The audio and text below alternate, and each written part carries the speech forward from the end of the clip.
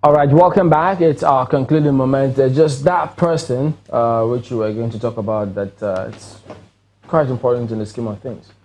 His name? David Mark. So the question is, what has David Mark got that none of the other 6 senators, Senate presidents, have? 8 years. 8 years, but it doesn't have 2 heads. But there's one thing that stands him out, and that is he's got military experience. And so you find out that the only thing David Mark has on this guy is all other Senate presidents is military experience. Synonymous with strategy, huh? Synonymous with strategy, synonymous with fear, synonymous with letting whoever is president understand that things might not be what they always seem to be. And so with military experience, he has an advantage. He has intelligence that the other career politicians didn't have. And so a lot of concerns are, will the current Senate president be having these challenges if he had been a former brigadier general or had been in the army before? But more important is to look at something that stands out very important, Chamberlain. Yeah. No Senate president has been impeached or has resigned 6 months to the end of his term. All of this list notwithstanding. At least all of one this up needs, to 6. At least 6 months to the end of your term, you will run it through. So the question is, will Bukola Saraki be able to see it through all? And time will tell on that particular one. Well, time will tell.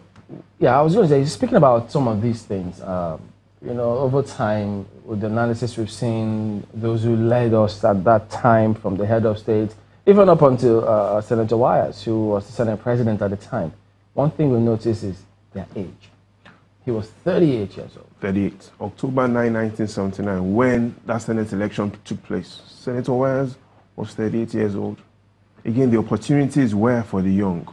And so we should look at some things that Nigerians are really bothered about. When Senator Emerim was impeached in 1999, what was the unemployment rate? 8.2%. Did his impeachment lower the unemployment rate, or did it make things better? No, it didn't. By the time Senator Okadigbo was being impeached as Senate president, unemployment was already 13.1%. And so, even though we're seeing a lot of impeachments, it is not affecting the lives of Nigerians. A recent report by the Democratic Perception Index, which ran a survey in Nigeria, asked Nigerians, do you think your voice is being listened to when it comes to national politics? Approximately half of Nigerians said no. And so what we have today in reality is the PDP is telling the APC that if you stop telling lies against me, I will stop telling the truth about you.